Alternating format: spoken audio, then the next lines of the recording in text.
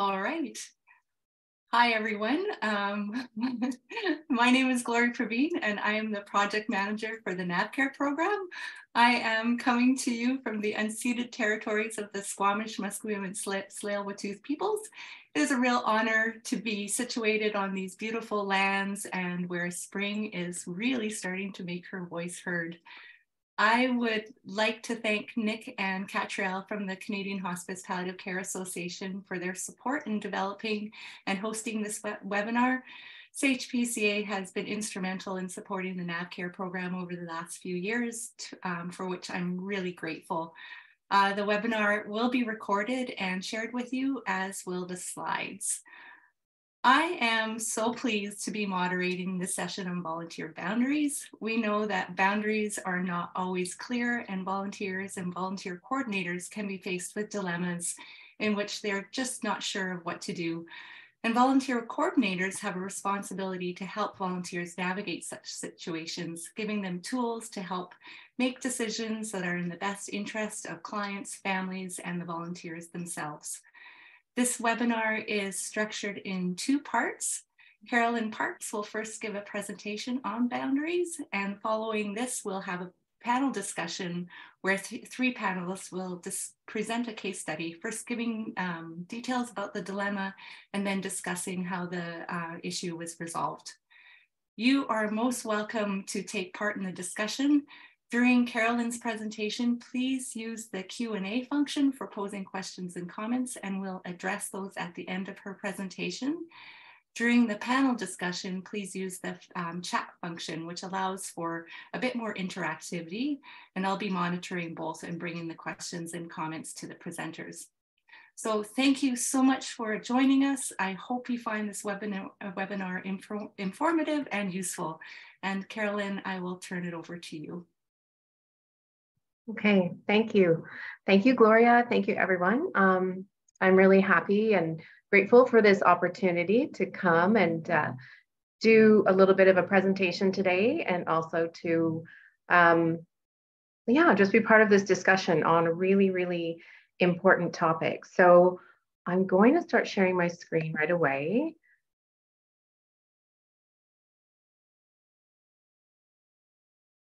Okay. Yes. So the title for today is Hospice Volunteers and Boundaries, Navigating Ethics, Nuance, and Trust. And I just want to say that the presentation material, the content that I'm presenting today, is primarily drawn from the curriculum from Hospice Palliative Care Ontario, or HPCO for short. So this is the organization that we at our hospice, so I'm in Peterborough, Ontario, which is just about an hour or so northeast of Toronto, for those who don't know. But we belong to HPCO. They're the body that we are accredited by. And so much of the information that I'm presenting today is drawn from their curriculum and their guidance in terms of supporting volunteers. Before I start, though, I actually want to also share a land acknowledgement from our area. So we respectfully acknowledge that we are situated on the traditional territory of the Mississauga and Chippewa nations, covered by Treaty 20 of the Williams Treaties. There are 7 First Nations included in this treaty. They are Curve Lake, Hiawatha, Alderville, Beausoleil, Georgina Island, Rama, and Scugog Island. We offer our gratitude to the original peoples of this region for their care for and teachings about our earth and our relations. And I'm grateful to have the opportunity to work on this land, offer self-reflection with a lens of reconciliation, recognizing that I have growth and learning to participate in while benefiting from this land.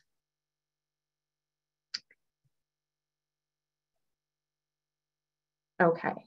My screen should be shifting forward here. Just one second.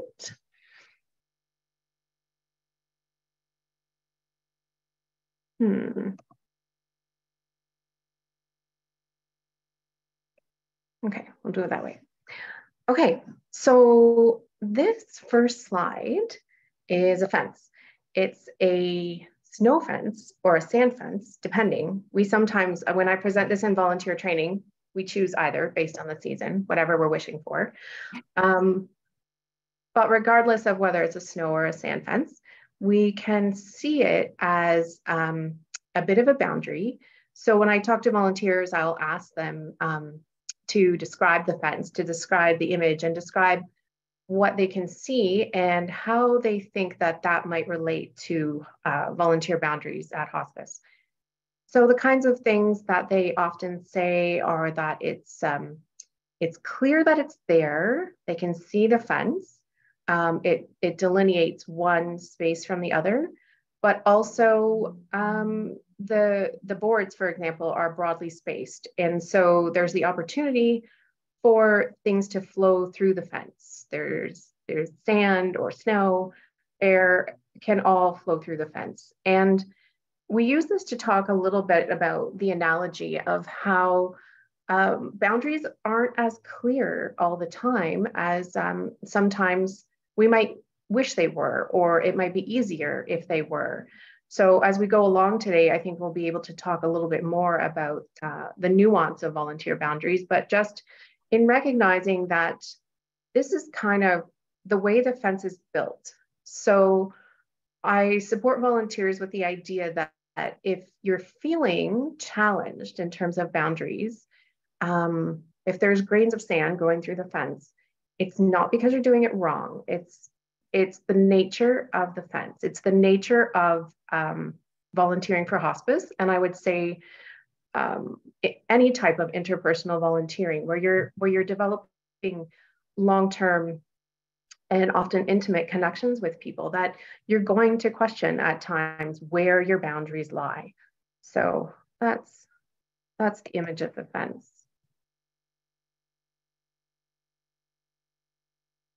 Oh, sorry, I didn't realize it was going to come in like this. My forward function is being a little funny right now. We'll go this way. Okay.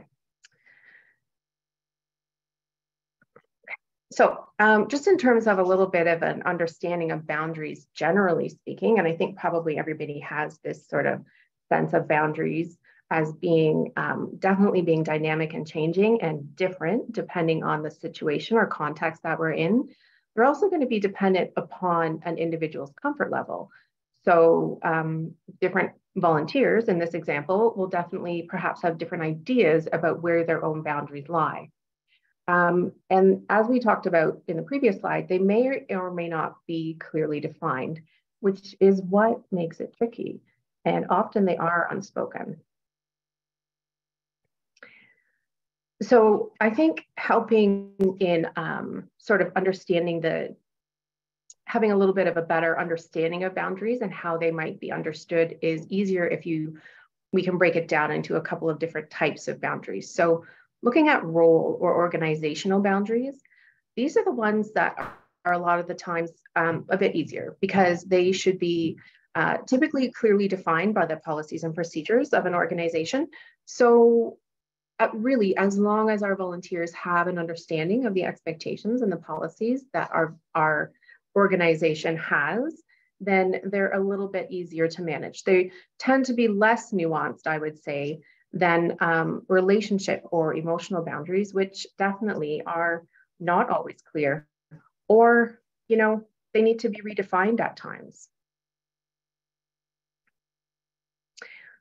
So I think all of us probably involved in this webinar have a sense of why boundaries are so important.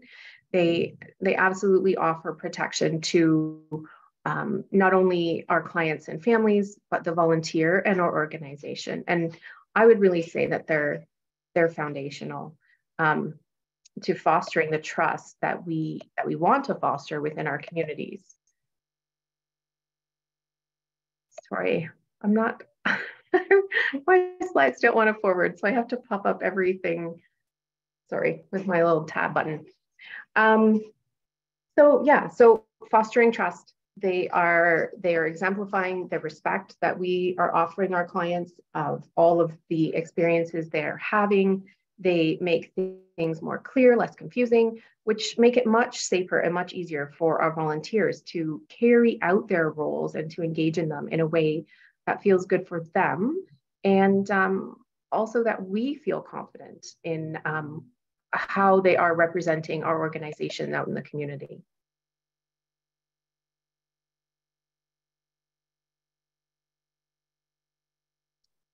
So these I added specifically for today's presentation, just to look a little bit at some of the different ways that as coordinators in hospice organizations, we should be supporting our volunteers as they begin. And when you think about the training and onboarding process that the volunteers dedicate their time to, they really need to have a confidence in, I think, our awareness of how important boundaries are, and that we are going to be there to support them in terms of any challenges that they might encounter. So in terms of the first point with ongoing access to relevant organizational policies and procedures, I'm sure definitely different organizations would do this differently. Here at our hospice, we provide all volunteers that are going to be, that are our client volunteers, with a volunteer handbook that summarizes all of the relevant policies and procedures relating to really their role in any respect. So they have that handbook with them at all times. And of course, they know that we have a very large book of policies if they want to come in and read them word for word, but they always have access to the summarized version. And if they have any questions, they can ask us about that. It's also best practice to have a job description for each of the volunteer roles that they might become involved in. And that way, you know, from the get-go that you both have an understanding of what the limitations of the role are and what they should be aiming to focus on. Definitely, if we're talking about home and community support, which almost all hospice organizations have to some degree, having a clear understanding of how clients and volunteers are matched, how they're assigned, and how those matches are supported is really important for volunteers to have an understanding of. And also understanding the communication, the lines of communication, the processes, what a volunteer should do if they have a concern regarding their client, who should they speak to. All of that is really important.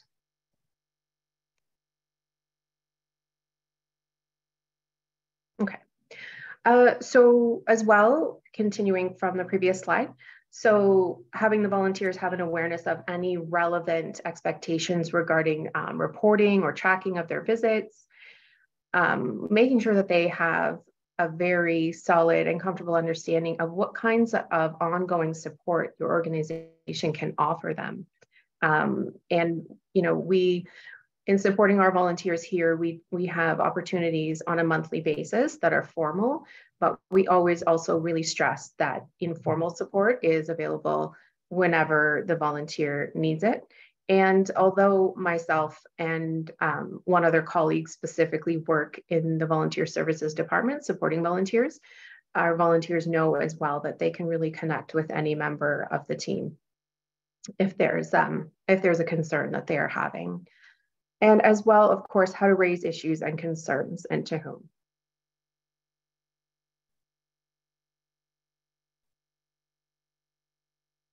So I thought we'd just highlight confidentiality for a minute, just because, again, it's one of those just key boundary issues that without a good focused understanding of the importance of, we know that having poor confidentiality is going to undermine our programs, and it's going to undermine the relationships that we are working to foster with our clients and between our clients and our volunteers. So as this slide says, it's really where the rubber meets the road. So yeah, I thought, you know, today when we're having further discussion later on in the webinar, we'll probably be identifying some of these issues in the discussion process. But really, I think that in terms of confidentiality, yeah, just highlighting how fundamental it is to everything we provide if we want to be providing ethical support to our hospice clients. And here are some other important role boundaries in hospice volunteering. So again, role boundaries are the ones that your organization is going to have policies and procedures around.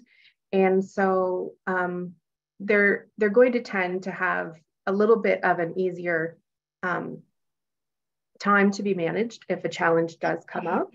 A few of them, like physical contact, I'm thinking, is one that might be a little bit more gray, but still one I would say that comes up frequently enough that it's good to have an idea of how you would anticipate that your volunteers would be responding. We can talk about that more again if anybody has any questions. Okay, so this I think is a really helpful and important slide. I've actually borrowed this completely from Hospice Palliative Care Ontario training. And what it does is it describes the difference between a friendship and a friendly relationship. So a social friendship relationship versus a friendly or volunteer helping or therapeutic relationship. And these are things I think that come up quite regularly when we start to talk about, rather than the role boundaries, but rather the relationship or the emotional boundaries. So if we're looking at the distinction, I think it's worth taking a minute to actually look through this slide as a group, noticing that there are some distinct differences in a lot of key areas. So rather than in a friendship where there's a history to the relationship, in a client volunteer relationship, it's a new relationship. And rather than mutual support being expected, as in a friendship, when you're there on behalf of a hospice organization, the volunteer knows that they are there to support the client and the family. So it's not about us. It's not about the volunteer. It's about the support that we can offer. In a friendship, you're looking to the future together, whereas in a volunteer match or connection, that relationship will end in some way, but that will be based on the needs of the client and the organization. In a social relationship also, the relationship has some balance, but in a volunteer client relationship, there is a natural imbalance. And I think this is a really critical one to highlight, because if we are not, as volunteers and volunteer coordinators, aware of this natural power imbalance, I think that it's just so critical to be sensitive to that, to knowing, for example, when a volunteer goes into a client's home for the first time or even ongoing, they're coming with, I was going to say a great deal, but the needed amount of personal information about that person and their family and their situation. You're walking into a situation where the person has no idea really about who you are. So respecting that there's a natural imbalance there, and that we are, again, sort of the holders and the responsible party in protecting that relationship and that connection, I think is really, really critical. In a friendship, the visit happens when you each want. In a volunteer relationship, of course, the visits are intended to happen according to an agreed upon schedule that suits both, but especially in accordance with the client's needs. And I know that in my work, matching volunteers with clients in the community, that's a big part of it, is knowing what timing for a visit would be helpful for the client, and then finding a volunteer that can meet that, that requirement or that support need. In a friendship, each decide how they should behave, whereas in the volunteer relationship, in this example, much of the interaction is governed by hospice policy. And I love the fact that I can't see the bottom here. Just one sec. Here we go. And gift giving is the last one. So gift giving often happens in a friendship, whereas in a volunteer relationship, gift giving or receiving is definitely going to be governed by hospice policy.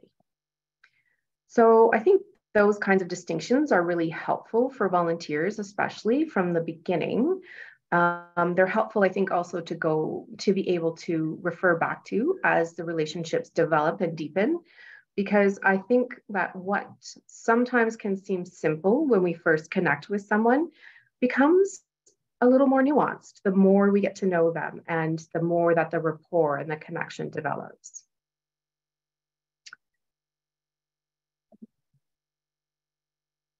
No, nothing wants to move. Here we go. So this slide, actually, I'm not going to highlight it just in watching the time. It'll be part of the slide deck, but just some nice hospice volunteer role reminders in regards to really looking at the idea of being versus doing.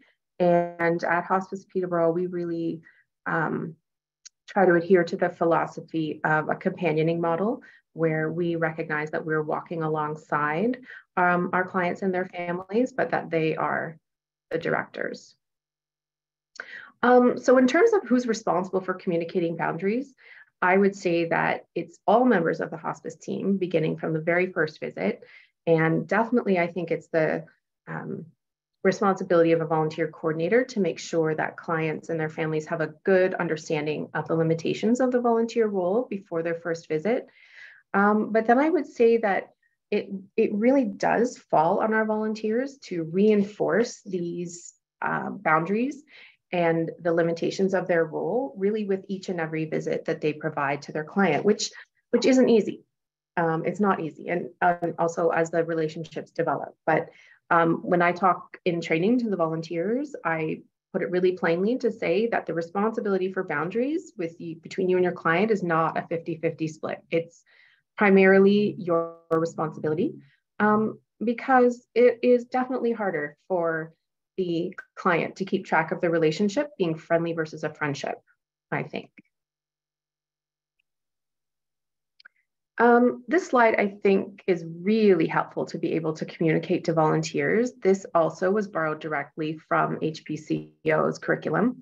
So helping volunteers to have healthy boundaries by knowing how to define them, knowing how to comfortably communicate them, which can be tricky. So it's a really good thing to practice with your volunteers if you have meetings or during trainings. To have the ability to self-reflect, so to ask themselves if they're not sure, what the implications of a client's request might be, for example, knowing for sure that they're going to be supported in contacting you as the coordinator should they have any questions, and then really trying to build the importance of wellness and self-care into your volunteer program so that they're coming with their best selves. So just about finished, but I think just in saying that we really don't want hospice volunteering to feel like a heavy load, to feel exhausting and to feel draining for our volunteers. So that's where I think I would just say that I feel like it's our responsibility as coordinators to help hospice volunteering feel more like this: do good, feel good. So to be able to foster a supportive environment, I think, within our programs, to be able to allow volunteers to know that if they have a concern or they're feeling challenged with their boundaries, that they're going to be respected.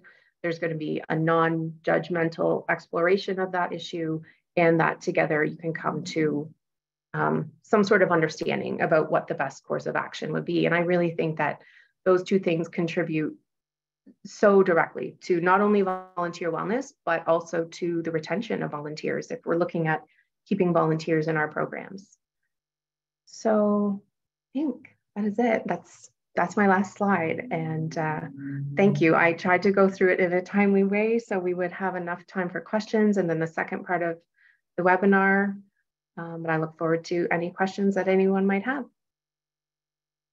Thank you so much, Carolyn. What an illuminating presentation. And I really appreciate that distinction between friendship and friendly visits, because I think a lot of things kind of do stem from that distinction. And that slide was just so powerful. So we have a few minutes for discussion and questions. And we do have one question in the Q&A. And that's from Katie, and she's wondering how volunteers have access to your policies and procedures. Do they just get a printed copy in-house, or how do you go about that?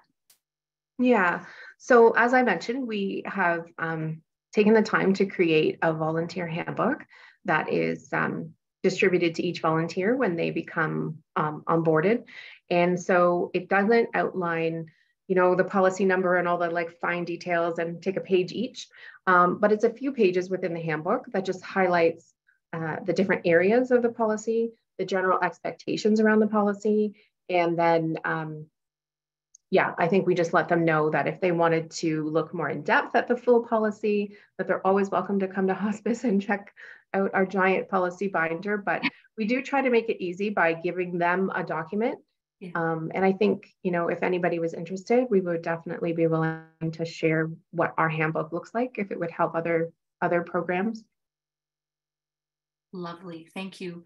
Another comment from Holly. She says, excellent presentation. Sorry, would you be willing to share your volunteer handbook? There we go.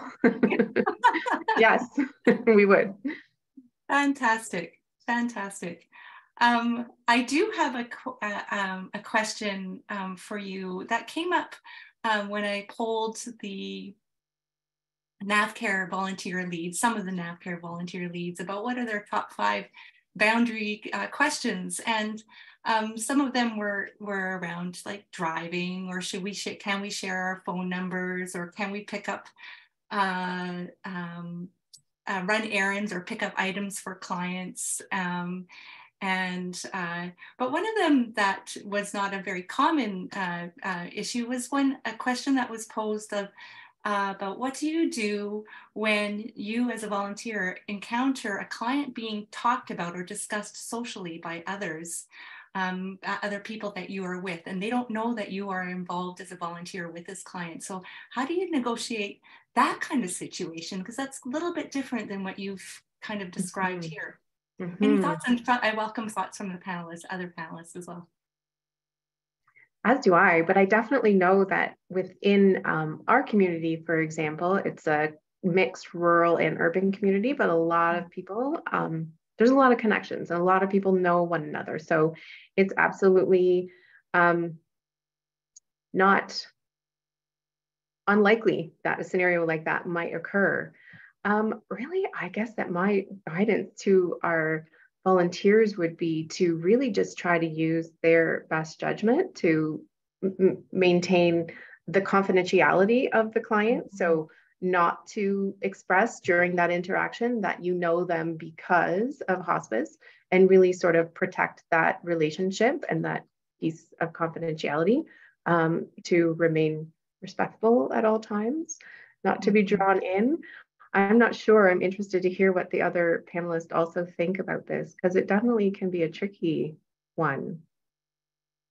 I agree with you, Carolyn. I think that you have to trust your volunteers to do the best that they can in a situation that may come up, where they're not able to say that they are volunteering, but that they want to keep the confidentiality of the person. I do want to bring up, however, that if there is also a scenario where somebody or others are talking about a client of someone's, that they shouldn't be afraid if in that circumstance people know that they are volunteering. So for example, with other volunteers in the organization or other staff members, they shouldn't be afraid to say, this is confidential and I can't talk about it. So yeah. I just wanted to bring that up as well. So just to be sure it's okay to say that if it's in a good situation where you're not breaking the confidentiality of a person or with other people that you're volunteering for that to client. So yeah, if I can comment just once more based on what Cynthia said, I think that that's the scenario that more often comes up, because our communities are so connected at times that volunteers might actually get a direct inquiry to say, oh, I know this person is connected with hospice. And so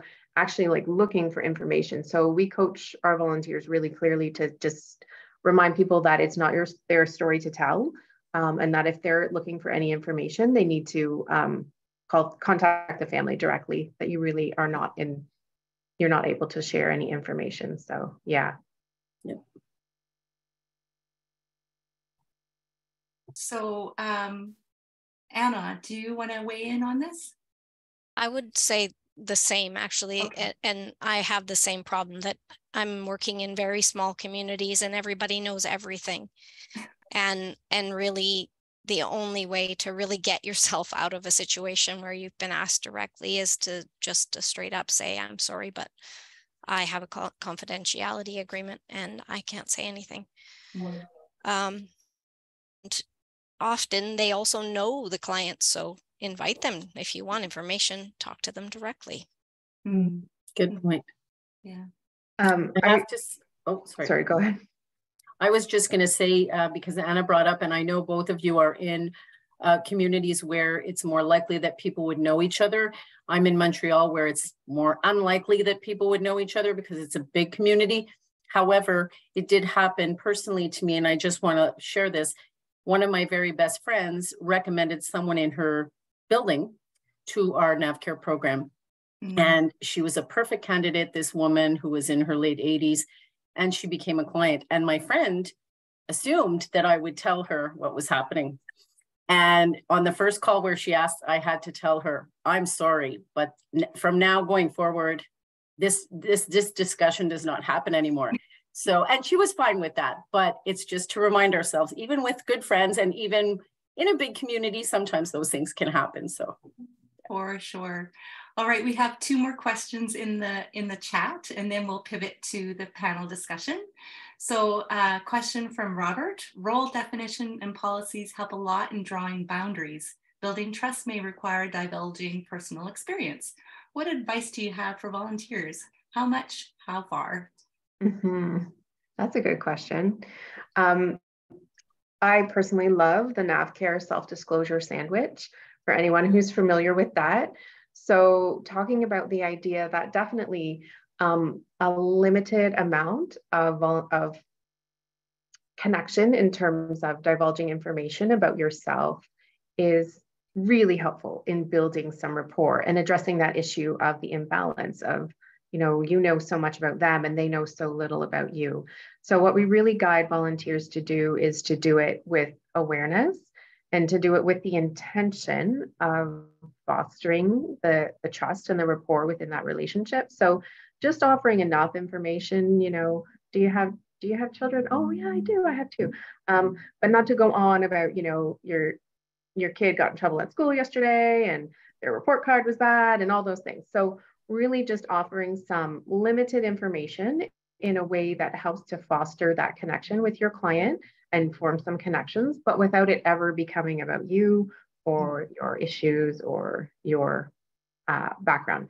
And then often with the self-disclosure sandwich, you're thanking them for the inquiry. So you're kind of acknowledging that they've asked you a question, you're providing a little bit of information, and then you're using the bottom bun of the sandwich to sort of turn it back to them and to involve them back into the conversation and use their inquiry as a basis to find out more about them. Yeah, lovely. All right, we'll go to the next question.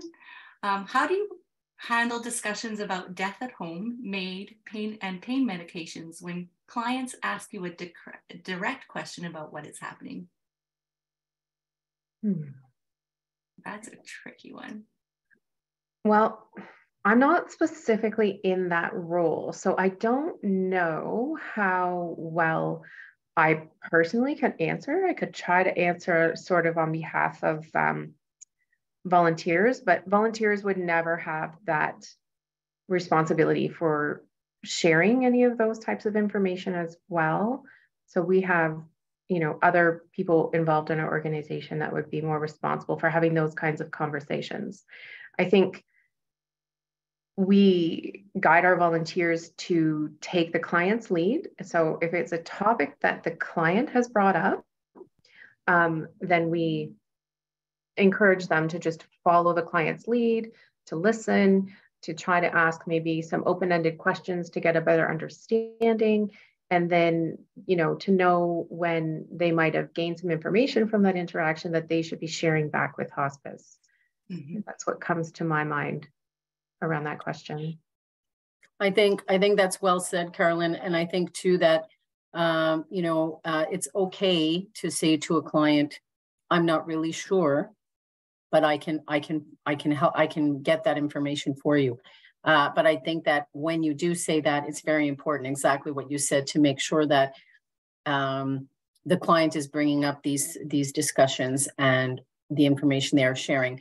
We do a training on difficult discussions and how to bring up difficult discussions, even with family members and clients as well.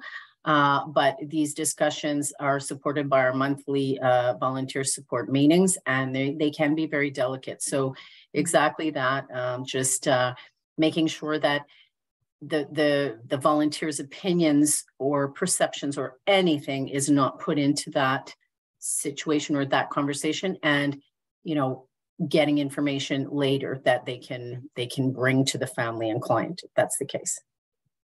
Okay. In our case, we do have resources on the Health Authority website that we direct people to if they're asking questions specifically about MAID or medications. But we do also have a policy of not sharing our own personal opinions about MAID, for instance, but definitely allowing the client the opportunity to explore their own feelings around that, because I think that it's a really important opportunity for a client to discuss with someone who's neutral, and to really be able to process their own feelings around it, and maybe explore a little bit more freely with someone who is neutral. Yeah, that's great answers. Thank you so much. I just, we're going to pivot over to the panel discussion now. And just a reminder for everyone, rather than using the Q&A function, use the chat function instead. This allows easier interaction amongst each other. So if somebody poses a comment, other people in the audience can also respond to that. So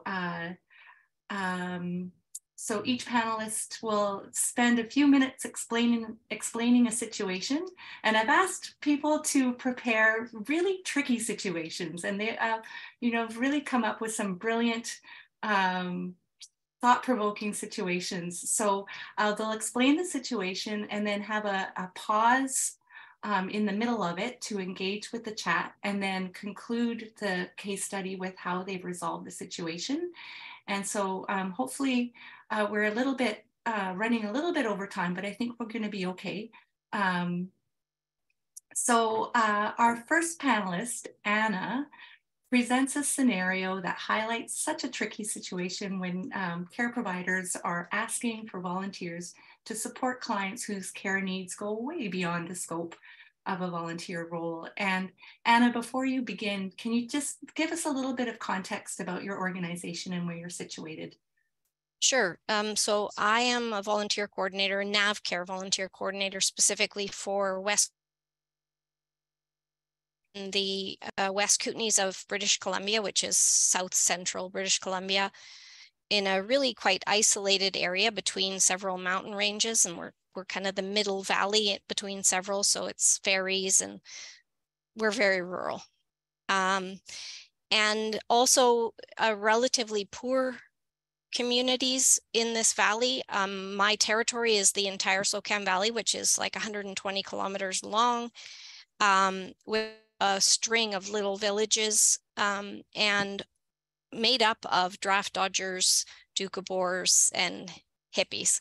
So if that gives you a demographic. Because of our rural nature, we have had a real problem with maintaining health services in this area. So often my struggle is with the medical system asking me to fill in gaps for lack of services where they should be. And that is a problem because on the one hand, I'm trying to support clients who desperately need help, but when the need is much greater than I can fill, I feel sometimes like I'm enabling the health authority to renege on their responsibilities, frankly. So I have this client for a bit. I have never given her a full-time volunteer because she's very challenging, and because I know that she frequently tries to cross boundaries, and the situation is a bit tricky anyway. So I experienced this particular scenario myself. I've been with her for a while, a year about. She's living in rather extreme poverty. She has no plumbing except a toilet.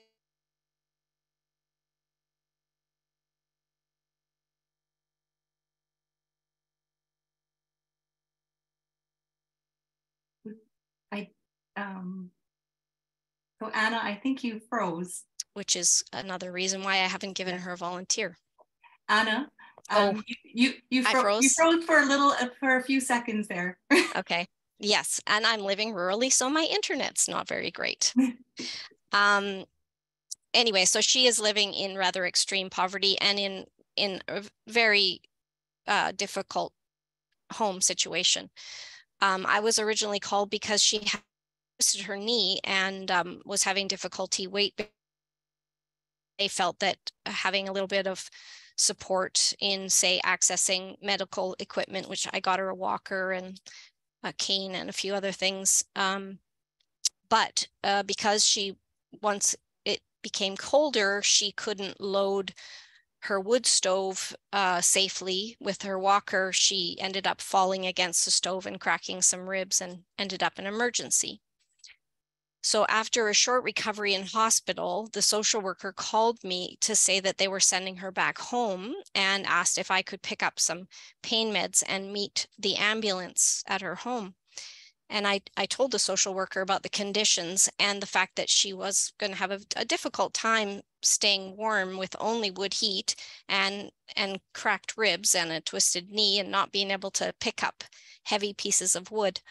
But unfortunately, the doctor was motivated because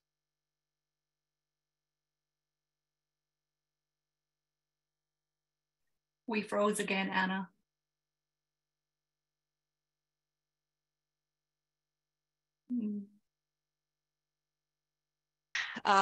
Reluctantly, did I break again? Yeah. Oh, darn, sorry. Just before the doctor was motivated to to send her home because they really needed the space and the bed, and she wanted to go home and was considered competent.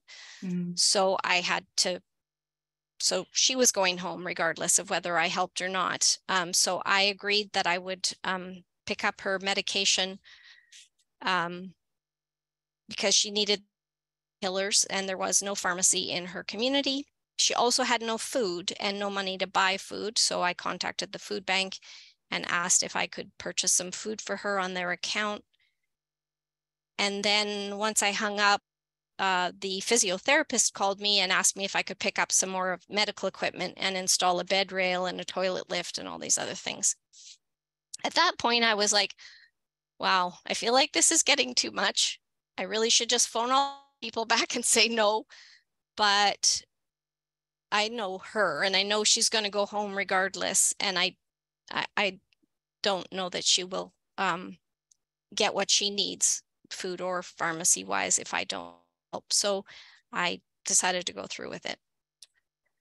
On the way to her house to meet the ambulance, I stopped at the pharmacy and found out I also had to pay for her drugs and that there wasn't a likelihood that I wasn't going to be paid back for that. But I picked them up anyway because they were painkillers and she had broken ribs. And I was like, well, I don't know what else to do. Did I mention that this is a really complex situation and one really would hope one of my volunteers wouldn't have to go through? So I got to her house, I installed the medical equipment. And I found out when I got there that there was a hot plate that one of her friends had put in the house and turned on to try to warm up the house.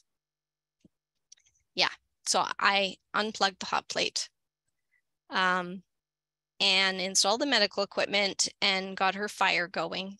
I met the ambulance. They got her settled in a chair, an armchair in front of the wood stove. She had a stack of wood within reach that she could potentially load the wood stove with. I went and picked groceries.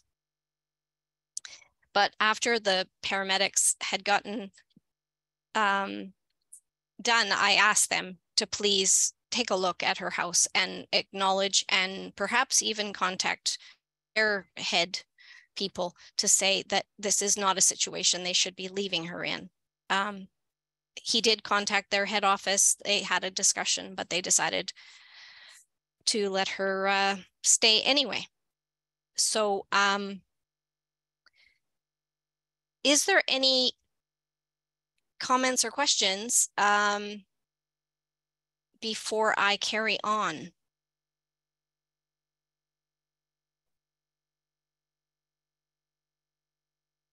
So that's to the audience. If you have any comments or questions thus far for Anna, before she tells you how she resolved the situation.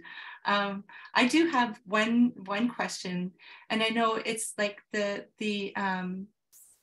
situation is so complex that you would never put a volunteer within that situation. So I'm curious how, and maybe you're going to be answering this as you talk about how you resolve this. I'm curious how you might counsel a volunteer to navigate a situation where it becomes clear to them that their care needs are a little bit more than what a volunteer can support. And that could be that these care needs have kind of just grown over time. And then all of a sudden it's like, holy smokes, this has just gotten a little bit too overwhelming. So I don't see any comments or questions in the chat. So maybe you can pivot to your how you resolve the situation. And if that question that I posed to you can be situated within that too, that would be great. Sure. Okay. So oh, we've frozen again. Oh dear.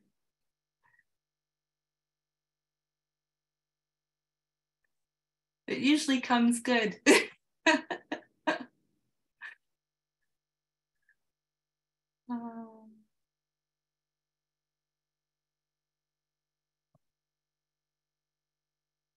I can't comment on Anna's behalf, but I can comment just to say that I think the awareness of changing needs is so critical when it comes to supporting your volunteers as they support their clients, and to not only ensure that the whole team is aware that any changing needs get communicated to the volunteer, but to the volunteer to remind them that, you know, even though a staff might have been to see this person last week, if the scenario that they find when they get there doesn't match what we've described to them, then a change has happened and we need to know and we need to be updated. Because I think as Anna's situation describes, she would never intentionally send a volunteer into a situation that was that difficult. So I say to the volunteers, you know, if you encounter a situation that feels unsafe or uncomfortable, we didn't put you there. Something has changed. So please let us know right away. Mm-hmm. So Anna, how did you resolve your situation?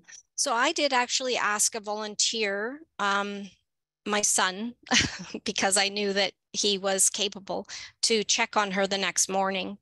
And then given that she was still warm and okay, but we were still concerned, I contacted the only people who I had permission to contact in that community and asked them to do regular checks on her the following day. The next morning when my son arrived, she was on the floor in front of the stove. The stove was out. There was, the hot plate was back on and being used as a heater. Clearly, she had been taking her medications improperly. She seemed intoxicated. He called me and I immediately said, just stay with her. I'm calling 911. So within 36 hours, she was back in hospital.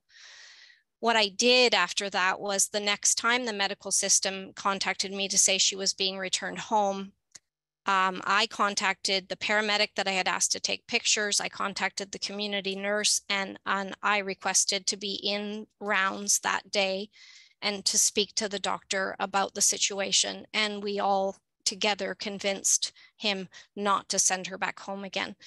They had to keep her in the hospital until they were able to place her in assisted living. But yeah, it was a difficult situation. And I find more and more we are being asked to do too much. And that is a regular occurrence. And in that situation, what I do with volunteers is I stay very closely connected to them. And they are doing debriefs almost every time they go and see the client.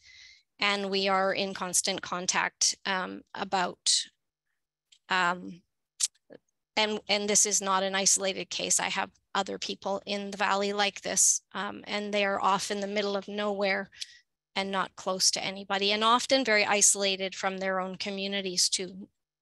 So.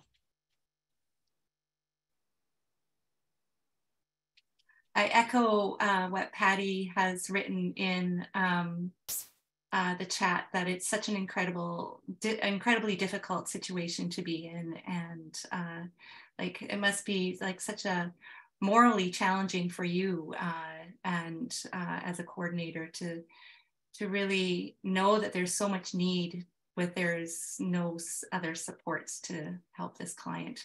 So we do need to move on, and we are going to next hear from Cynthia, who really is, it's not quite a similar situation, but it's illuminating the negotiation of boundaries when families have growing expectations. And Cynthia, so I'll turn it to you, and we've got about 5 minutes here, so I'd like to just kind of keep it within that time.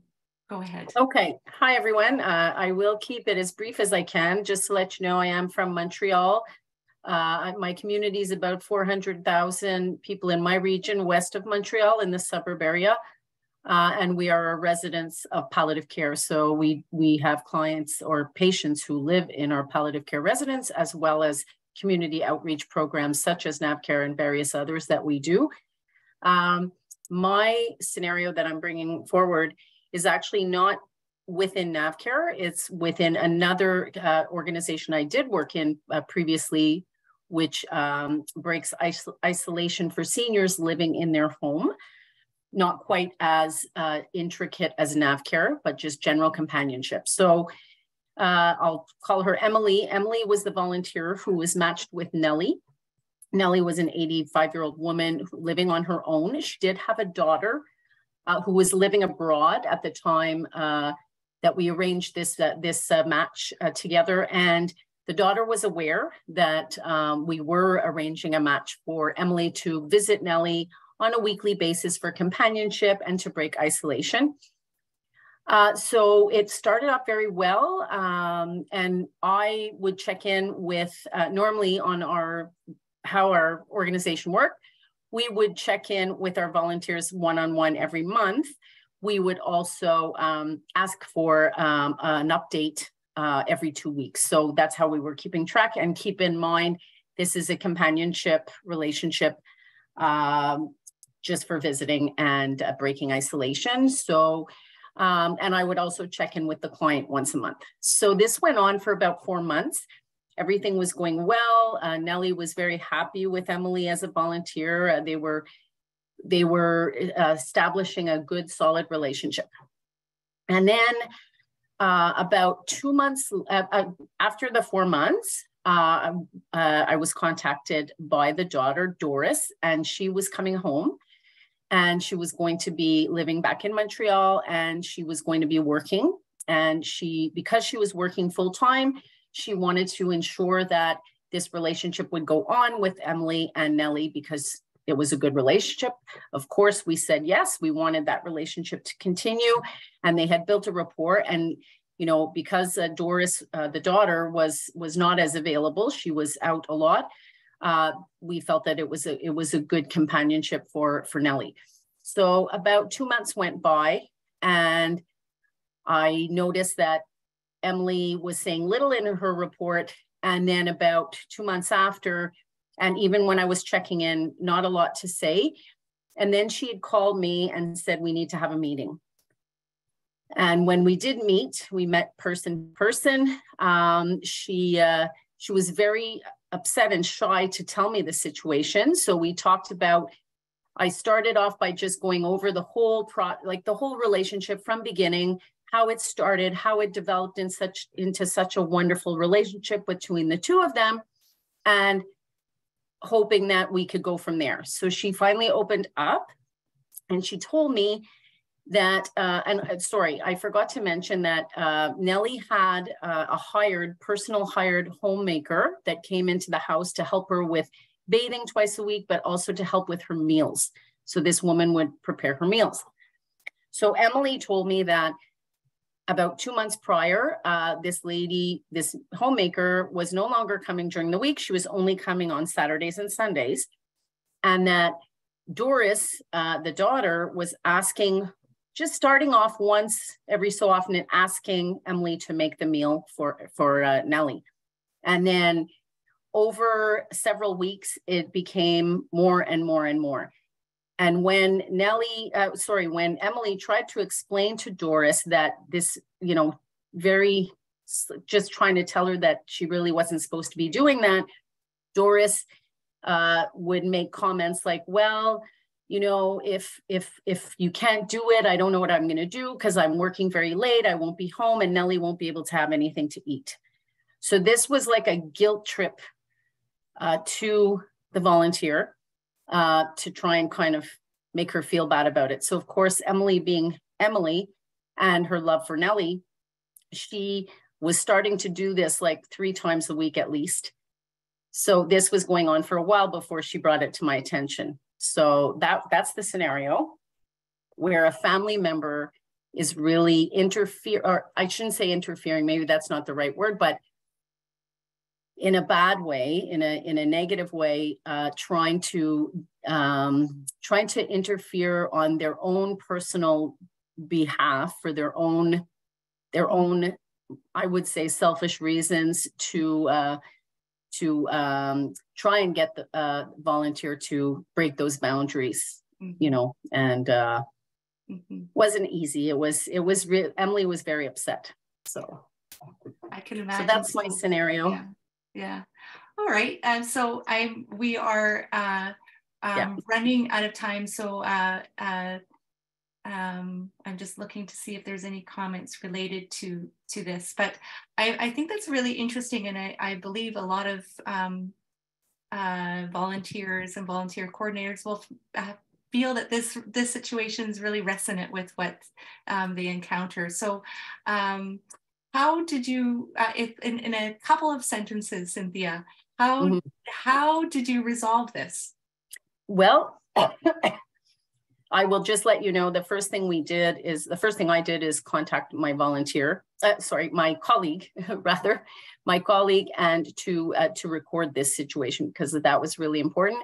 We discussed it. The biggest worry for Emily, the volunteer, was that she didn't want to ruin her relationship with Nellie, but she knew it had to be resolved. So her fear was if we spoke to the daughter about this, that it would affect her relationship with Nellie.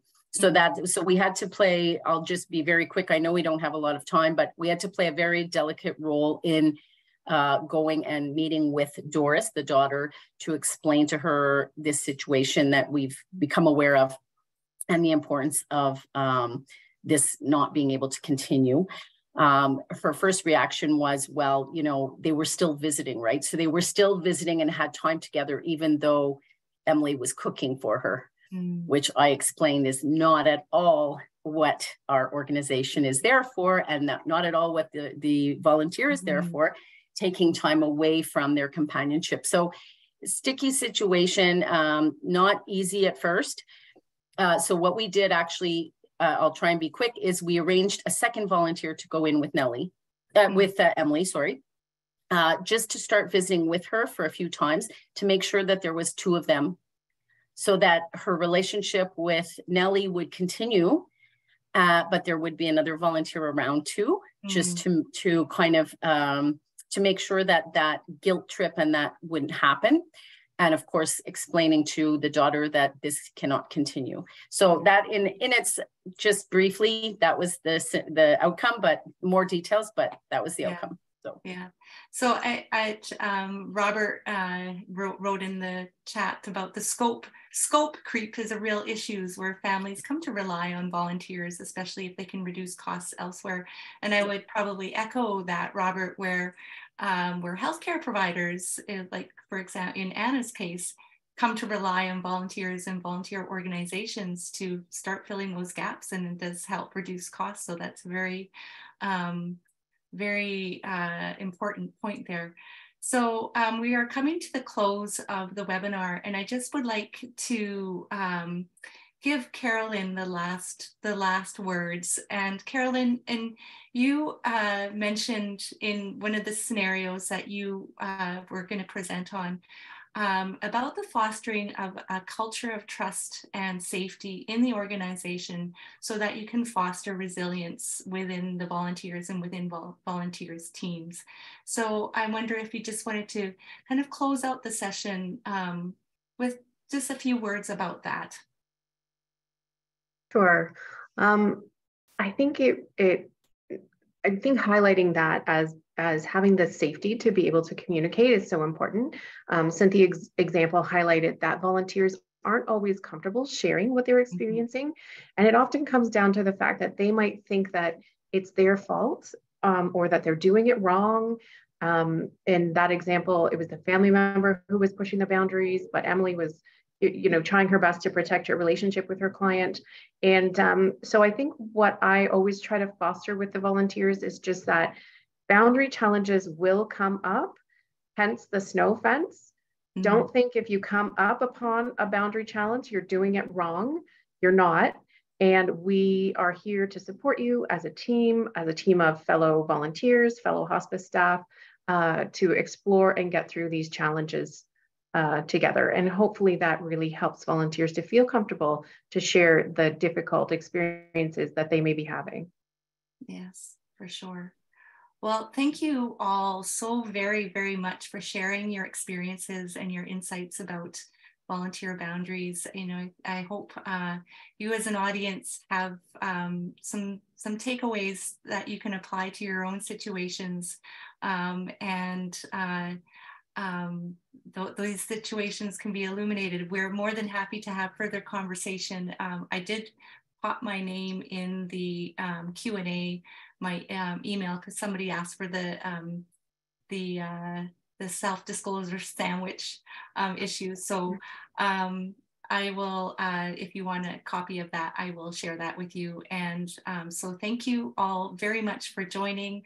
To the panelists. Like, I am so grateful for the work that you do, and it's just very exciting to see that the volunteers receive support from such wise women as yourselves. So thank you so much for participating, and thank you all to the crowd here, and I look forward to hearing from you.